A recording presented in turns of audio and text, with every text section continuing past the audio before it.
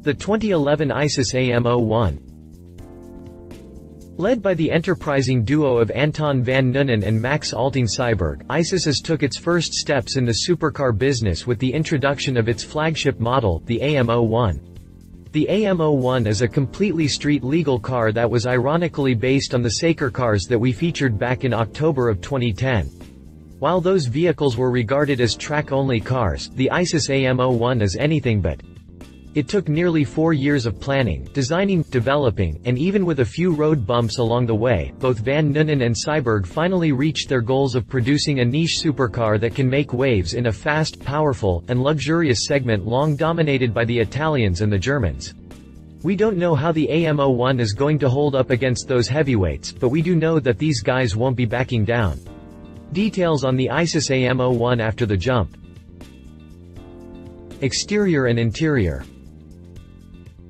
Not a lot of details were bared on the materials used for the Am01 except that it comes with a composite body shell and that the shape looks similar to another Dutch supercar coachbuilder we showed you last October, the Saker Rapex and Sniper.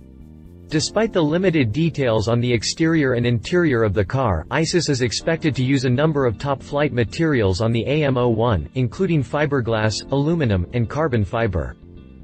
Performance. The Isis Am01 is set to be powered by a Subaru-sourced 2.0-liter turbocharged boxer engine, the same powertrain that actually is used by the Impreza WRX STI. This engine is capable of producing an output of 275 horsepower and 258 pounds-per-foot mated to a 5-speed manual gearbox and the power transferred to the rear wheels.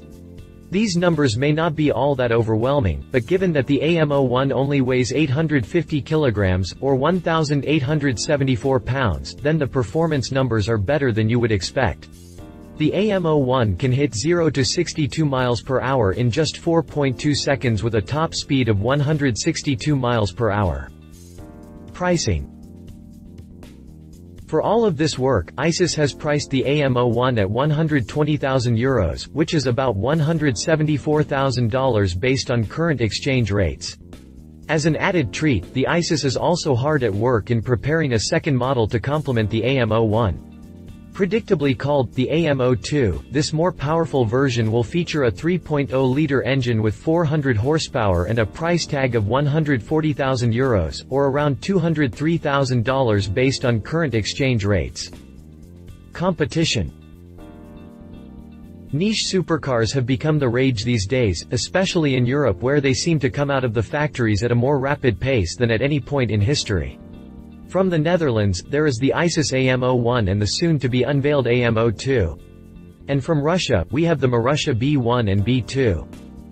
Aesthetically speaking, you can make a case for either the Am01 or the B1. The former takes a similar shape of a more subdued LMP1 racer, whereas the latter looks to have been the lovechild of an Audi R8 and a Lamborghini Murcielago. Under its hood, there's no question that the B1 Sports is the more powerful engine with its 3.5-liter V6 Cosworth that produces 3 different pony levels, 300, 360, and 420. For the sake of argument, we're going to pick the B1 with 300 horsepower. In this case, with the Am01 being a much lighter car than the B1 weighs at over 1,100 kilograms, the performance numbers are pretty much even with the latter hitting a 0 to 60 miles per hour time of 4.8 seconds and a top speed of 155 miles per hour. Love it like car makes for faster car. You can't have enough. Supercars niche status adds mystique to it. Leave it could have used a more powerful engine, a little blah on the outside, pretty pricey considering the other options. If you liked this video, please share your thoughts in the comments below and don't forget to hit the subscribe button.